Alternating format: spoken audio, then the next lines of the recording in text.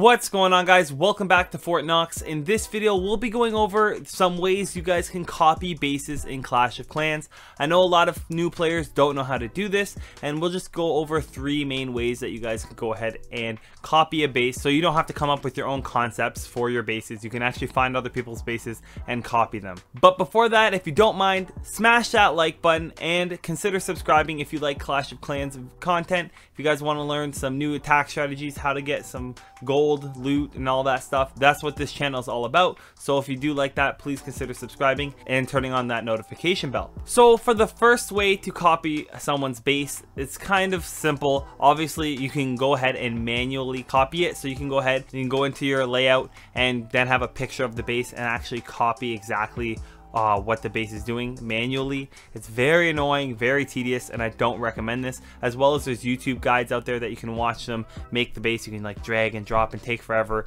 to find a base. This is the way that a lot of new players think they have to do it, but there are so many different tools now that you guys can use to copy a base more effectively, and that will bring me into the second method to copy a base. So the second method to copy a base is actually using the copy layout button. Yes, that button does exist, and I'll show you how to use it right now. So pretty much, if you guys go into your clan or any of your friends list, you guys can actually go and click and visit their base, and when you do so, in the top right hand corner there'll be a copy layout button.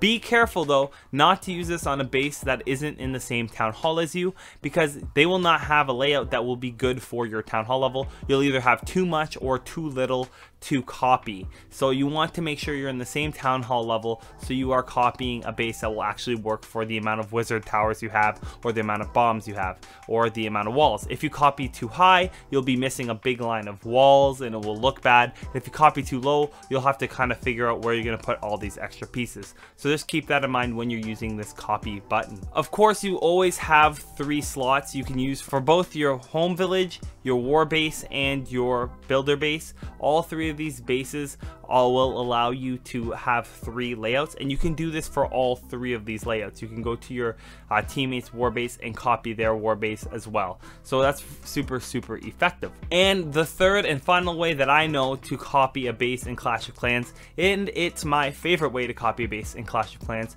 is by using links. So you can actually go on Clash of Clans, scroll through, go to Google, and like type in like Clash of Clans Town Hall 11 base link, and it'll bring up a website. I'll leave a link in the description box below to one of the websites that I've used. I don't know how trustworthy it is, but I've used it for years and I've had no problems, so I don't mind using it. And pretty much it'll have like a list of farming bases, war bases, all different types of bases that will suit your needs, and multiple choices for each type of base, whether it's like an engineering type base, depends on what your goals are, but they have one to suit everyone's needs for every single town hall level. So that's really efficient for those new players that don't know exactly what they're doing, but they have an idea of what their goal is. They can find a base that will suit their needs, and when you find that base, you can either click the picture in most cases, but if not, there'll be a link above or below the picture of the base.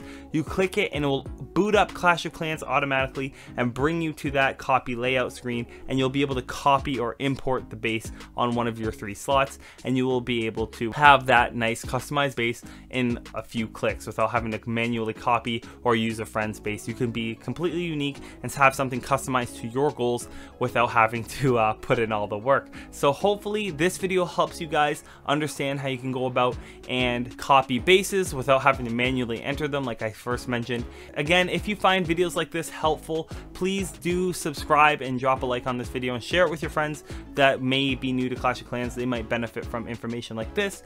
And as always, thank you guys so much for watching.